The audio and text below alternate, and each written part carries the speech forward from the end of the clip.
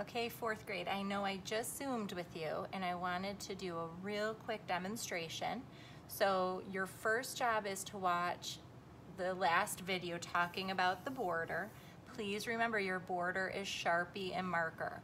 Okay, please, please, please remember that. We want our colors to be bright and vibrant, and the marker really, really stands out, and especially when you use that Sharpie, it also just makes it clean and crisp. Okay, so on your paper today, make sure your name, I would suggest putting your last name because your tile is going to be hanging at Heim Elementary for years to come. So it is a great way to honor you, your name, people always remember, okay? So I'm gonna go ahead, I'm hoping you can see with a pencil, and I just wanna show you with a pencil so that you can then, if you choose to use a pencil, you can go in with a Sharpie later.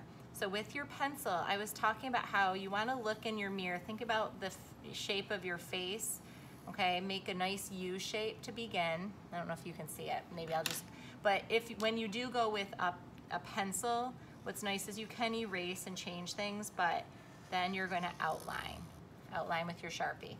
I'm going to draw 2 lines to represent my neck, and I'm going to take my shoulders right to the edge of my border.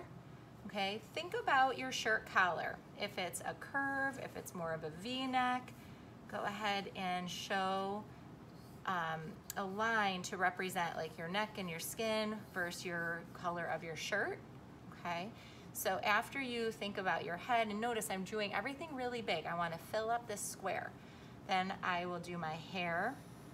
This is where you all will want to look in the mirror or a picture of yourself and think about how you want to represent yourself with the best hair, whether you're wavy hair, curly hair, short hair, bangs. Okay, think of you. This is your self-portrait. All right, so my hair is just straight and like to my shoulders, okay? The next thing I'm going to do is find where my eyes go. So I'm gonna find the middle of my head, all right, and that's where my eyes will go. I like to do a football shape. Now I know in the past I have some 4th graders that like to do more like that anime eye. If you wanna do that, that is fine. This is your self-portrait. I'm actually gonna put some eyelids, eyelashes, that big iris that I was talking, that's where your eye color goes. So that's this circle, okay, you have your whites of your eyes, that circle, that's where the color of your eyes, brown, green, blue, hazel, and that's why I also like to use colored pencils. So if you need to mix some colors, you can. All right, I'm gonna do my eyebrows. I can go and put the pupil in my eye. All right, so I have my eyes. Then I'm going to think about my nose. This is another thing, feel it. Feel your nose. Is it more rounded? Is it more pointy? Okay, I like to use a line because our nose is not a perfect shape. It's not a big triangle, okay, because our nose actually blends in with our face. So just to make it pretty simple, I'm just doing a kind of a hook for my nose. Mine's rounded towards the end. You can think about your mouth. I talked to you in our Zoom. You could do a smile, you could show teeth, you could, I guess, have a sad face. Hopefully you don't. I hope you're happy in your picture. Okay, so I'm gonna go and make mine, okay? And my ears go between my eye and my mouth. I'm gonna put those in there. This one eye's a little sleepy looking, but it's all right. I'm gonna put my earrings, and I'm pretty happy with that, all right? And like I said, if you want to put a hair bow, earrings, necklace, those are all little accessories. All right, then when you go in and start coloring, make sure that you're going in small coloring strokes as you're working.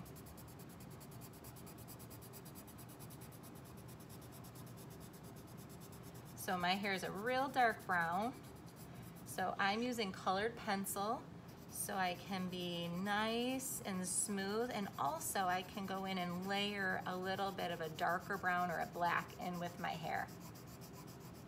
So I always start with the lighter color first. I'll do that with my skin as well. If you do not have a color for your skin, if you only have a 12-pack of colored pencils, you can use a crayon. I know everyone has different art materials right now. So when you get to your skin color, that might be something you may need to use crayon for, and that's totally fine. So real quickly, I'll show you. I have the brown. Oops. Oh, hold on, dropped it. Okay, I can then come in. I'm not going to do a ton, but I can just fill in some of those little areas.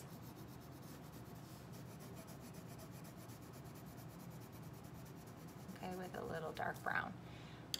When I think about my eyes, I have how many? I have a 36 piece of colored pencil, so there's a lot of different browns. There's light brown, dark brown.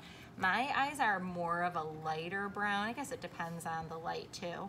So I'm going to make sure they're nice and solid. Think about my mouth. And if you do lips, just think about your lip color. Okay, I don't tend to wear lipstick, so for me, I'd probably just do them like a peachy pink color if I had lips.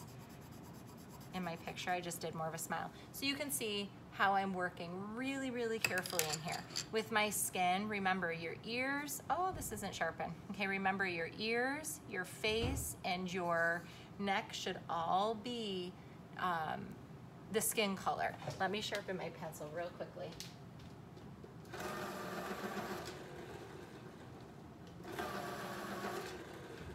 All right, so when I come in and work, so this is way too light. My skin, I mean, some people have skin that's very fair, especially after the summer. Mine's a little bit more on the tan side just from being outside so much. So what I like to do is do some combinations of color.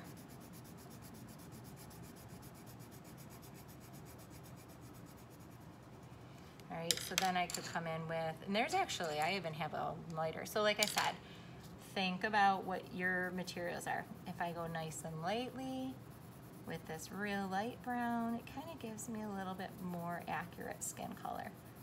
And I'm going nice and lightly. Try to fill in all those white areas. Okay, so that's just an example on my neck, and then I would work in my face too. All right, so you're gonna work on your self-portrait and then your background. You can do any type of background you want. Oh, let me just mention the shirt as well. I'm gonna do blue. I'm not wearing a blue shirt today, but blue is my favorite color. So I'm going to have some fun. Around my name, I want people to see it. So I'm just gonna color around it.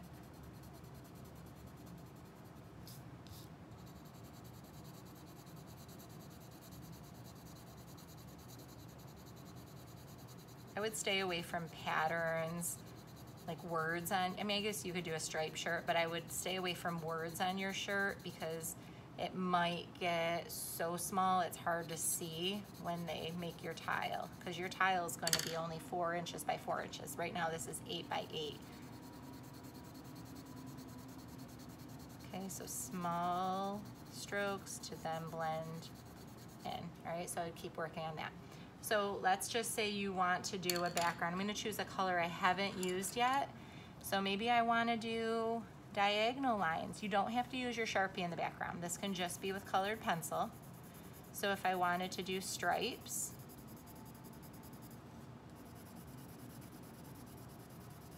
I could do stripes.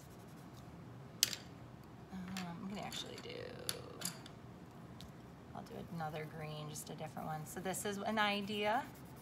If you want to do horizontal, like color blocking, totally fine.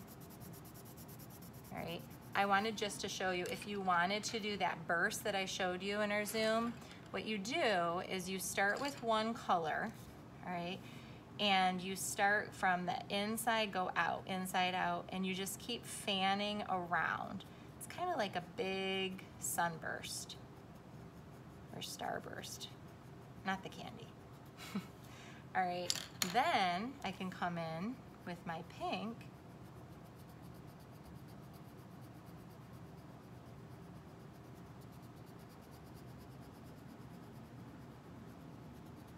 and you can do any colors you want. I'm just choosing pinks and blues and purples. And so I keep going all the way out. And so before, if you want to do this, grab a piece of computer paper, notebook paper, and just practice. Right? These are all skills that with a little time and a little practice you can definitely master. Okay, you do not have to do this method. It's just an idea. Kind of gives you that firework idea. All right, so this week your goal is to get your border completely done, and then by next week you should be starting your self-portrait. I know some of you are missing the paper. I will make sure I give Miss Berger some extras, but hopefully this helps all of you.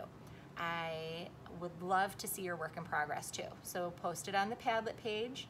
That's a great way to show participation, great way for me to connect with you. All right, and have a wonderful day. Bye.